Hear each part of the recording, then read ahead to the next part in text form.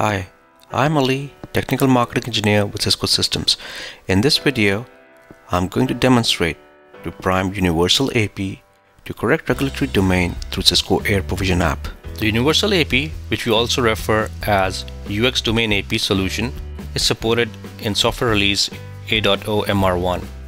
This simplifies regulatory provisioning based on geolocation. Also, it provides flexibility for global use.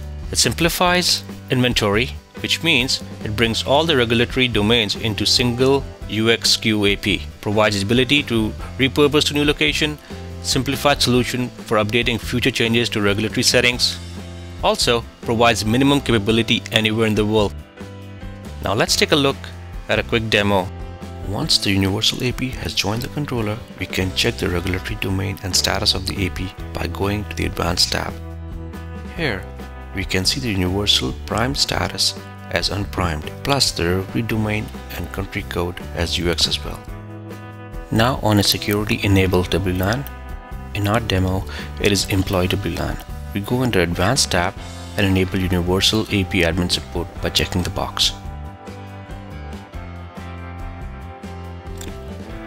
Associate and connect smartphone client to this WLAN. Now open Cisco AirProvision app from your phone and enter your CCO credentials.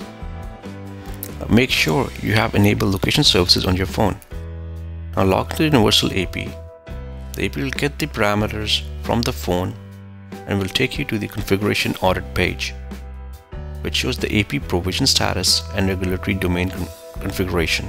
To provision the AP, press configure.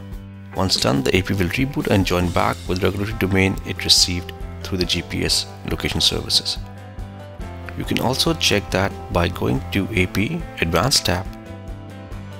Now the regulatory domain is changed from UX to -A.